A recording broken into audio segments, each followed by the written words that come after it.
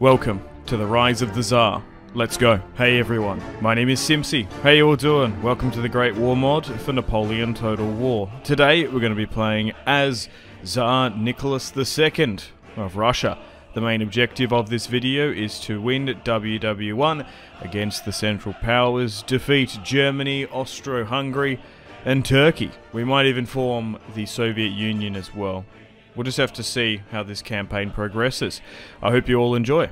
The Duke has been taken out. We'll back the Serbs, of course. Here are objectives. Most of Eastern Germany is what we want to conquer. The Germans have the largest military. That'll change once we mobilize. And we're currently at war with three factions. We are allied with the French and the British. Interesting, but we're at war with the Germans, the Turks, and Austro-Hungary. Alright, so this is what we currently control. The Baltic states, Finland, Petrograd is our capital. We've also got a small navy in the Baltic as well. We'll try and use that as best we can, but we want to try and mobilize and rapidly go west. We will adopt Marxist socialism reforms so we can eventually become the Soviet Union and bring in a bunch of Soviet satellite states, I guess. Here are some of the generals. They look alright as we make plans and preparations to flood west. We've got a pretty decent army. Numerically could be improved. Here is Tsar Nicholas II. Not very popular. Hilarious. Alright, so I think we need to protect the ports. That always can be an issue in this if it gets blockaded, so we'll try and divide them up. We've mobilized 4 decent armies or so, ready to march on over into East Prussia and put some pressure on the Germans and Austro-Hungarians. Now, ideally, in the Great War mod, I personally prefer as much artillery as you can get. It is quite expensive, of course, but if you can just have like 5-6 units of infantry, the rest artillery, is something I'd highly recommend. And we want to obviously start collective farming. Yes. Alright, so let's have our first battle against the Austro-Hungarians. This one has a lot more artillery. We want to pound our enemy into submission. Artillery is king in this mod. Alright, so let's set things up and pound away. Cavalry, in my opinion, is basically useless in this mod. It just gets shredded. So we're going to sit back, relax, and allow the sounds and shelling of artillery to rain out. They seem to be advancing. They're going to try and fire some back at us, but we have artillery supremacy. We've managed to bring 6 pieces, so they're automatically going to try and close the distance. Just trading at the moment. Our boys are holding. But obviously, WW1, all about artillery and simulating trench warfare in this mod. They still haven't come across us. Our cavalry is now flanking. Thankfully, it didn't get shredded on that left-hand side, but once it gets into the thick of this, it probably will. Now, okay, it's starting to get hit here. Okay, that's not a bad charge. Yeah, I'm just not the biggest fan of cavalry in this mod. Okay, we're just absolutely rinsing them as they come close. And our Imperial Ruski infantry is doing well.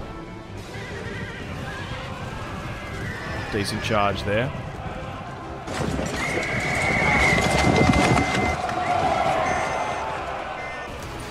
Okay, artillery is absolutely carrying us here today.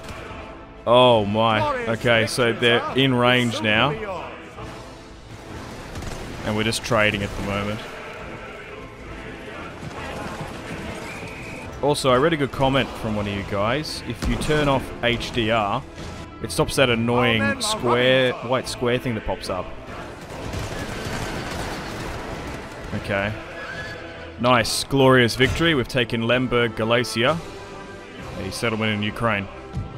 We'll occupy it from the Austro-Hungarians and we'll try and throw them back. Let's Let's move here as well. But so far, we're just mass assault doctoring them. Okay, we're going to go and attack Königsberg now in East Prussia. Okay, we can actually demand surrender potentially. No way, they accepted. Ah, nice. I guess there was some Ruski allies there. It's kind of crazy that they still own Kaliningrad to this day.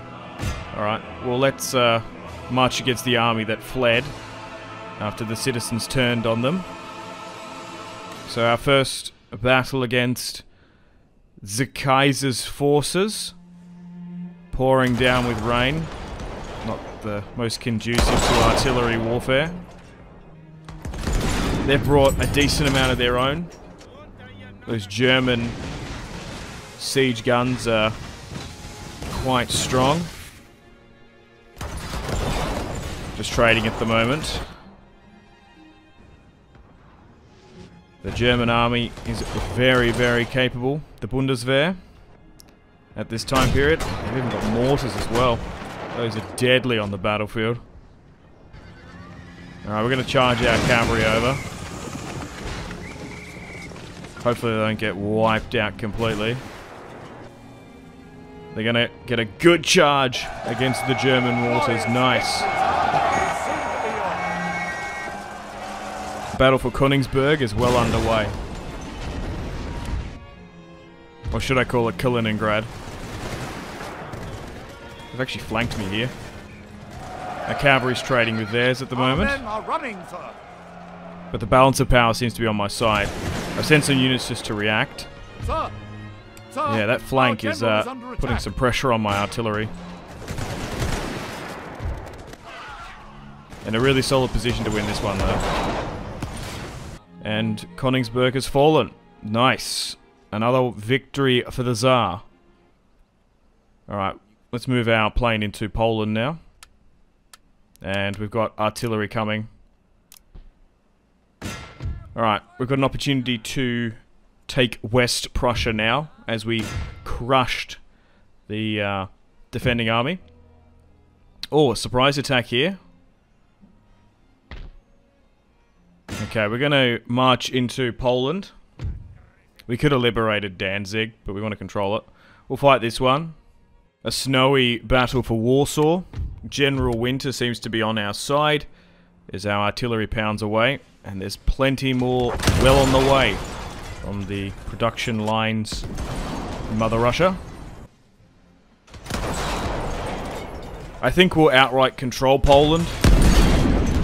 We do have a lot of options to liberate nations in this mod, but I think directly controlling the territory is something we should do. We will liberate some other nations though. Maybe the Czechs and the Slovaks, or I don't know, Yugoslavia potentially.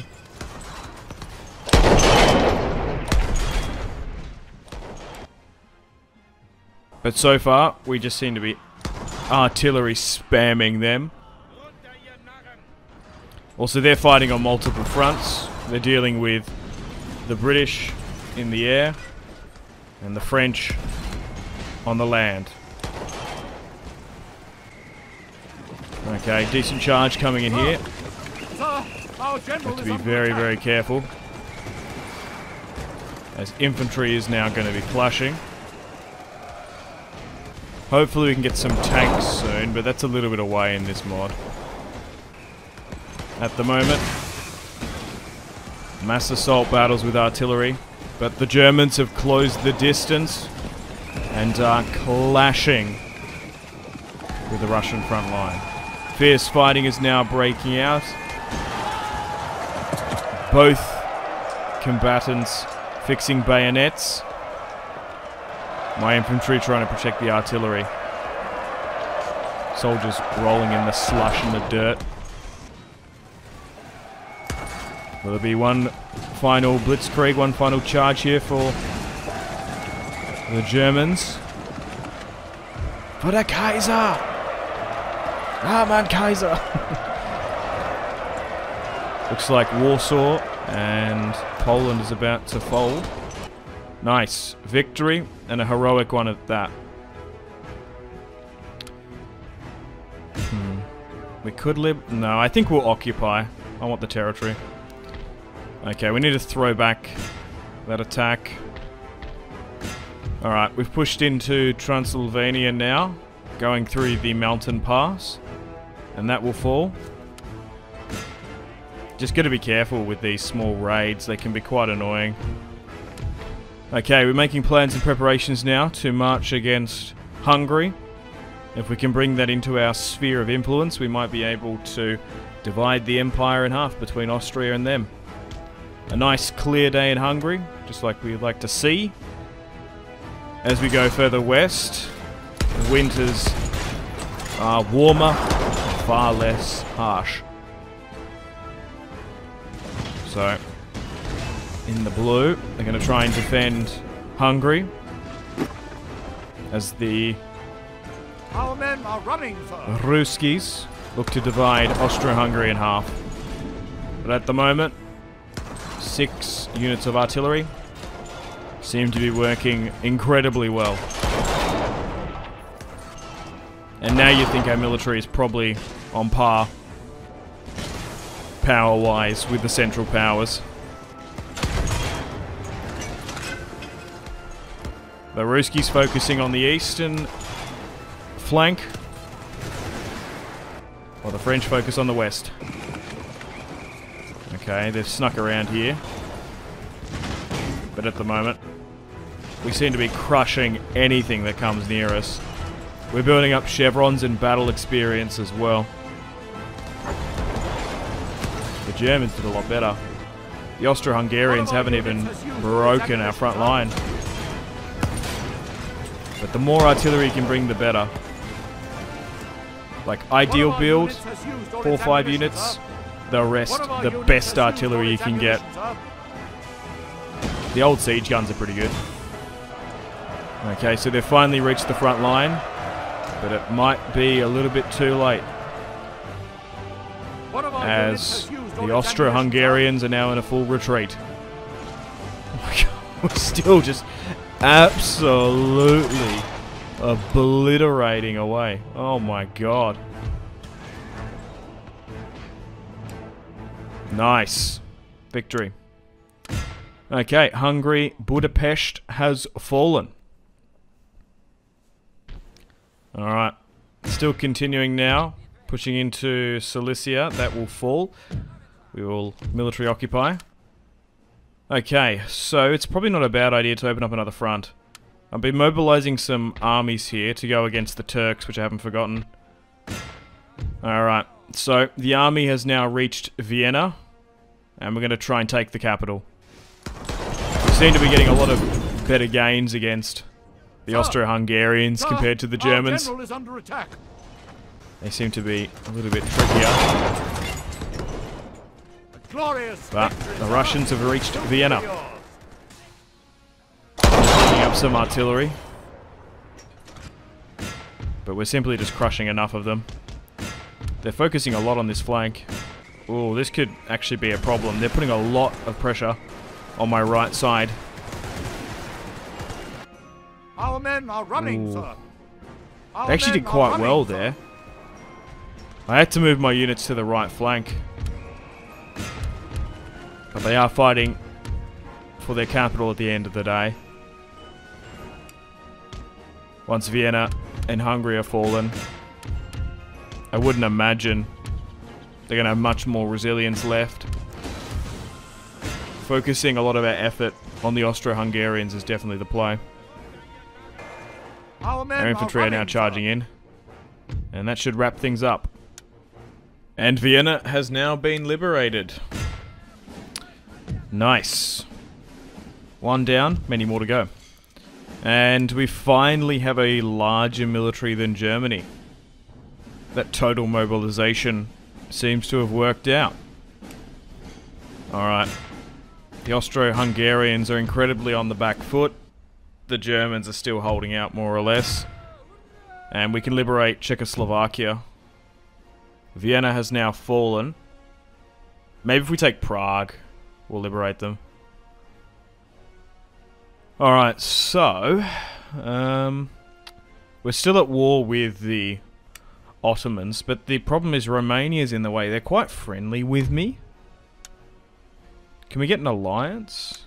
And military access. Like, I'll give you indefinite. I don't really mind. I just want to get this over the line. Like, 10 turns is plenty. I'll accept that nice. So that will allow us... The Romanians are going to allow Russian troops to go through Moldova. And their capital, Bucharest. An alliance broken. Oh, okay. They might know that we're coming. Interesting. Alright, we're going to make a play into some core German territory. We're going to hit Pomerania with a surprise attack. And occupy. Okay, we're going to run down this Austro-Hungarian force.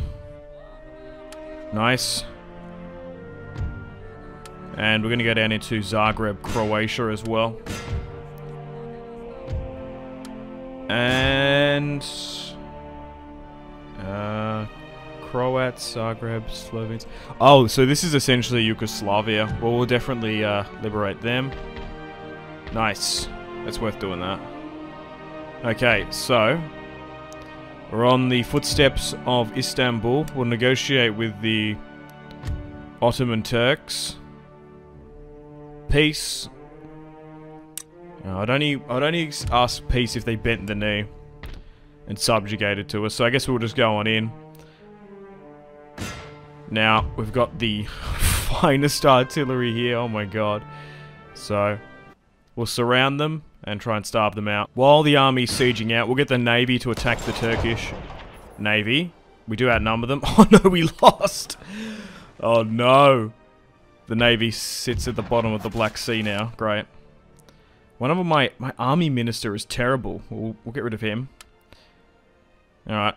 Some small Hungarian armies have popped up. Oh no! The workers are on strike.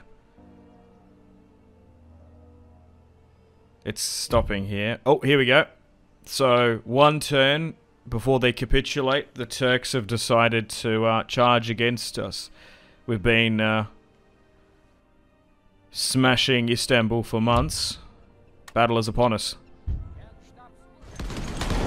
So, would have liked a little bit more infantry, but we should be okay. We'll just try and smash them as they make their way across the fields of Turkey. They've got artillery of their own.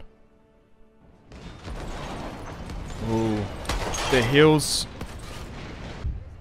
aren't really helping us in this. We're smashing a lot of them, but they're actually intertwining quite well. I'm going to have to get out some manual attack orders. Usually the auto fire of the artillery is enough.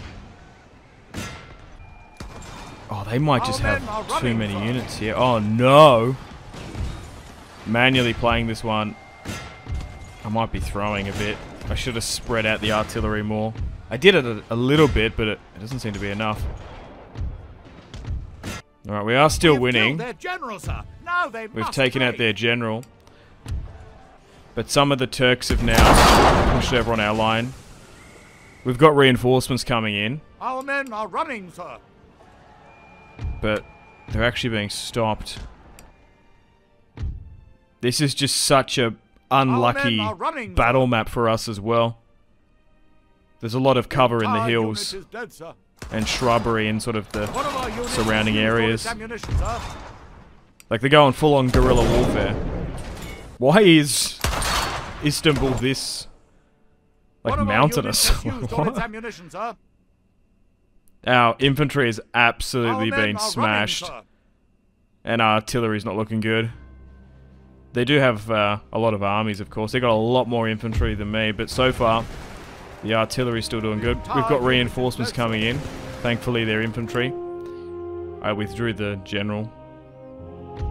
Hopefully, time will be on our side. And we'll occupy Istanbul if we win this.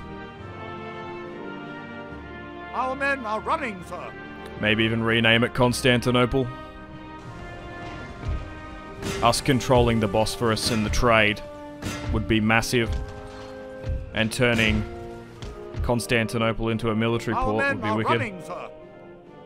The men Alright. are fatigued, sir, and must rest a while. I think we're going to win this one now. Our men are running, Barely, sir. though. A Pyrrhic victory. Wow. Okay.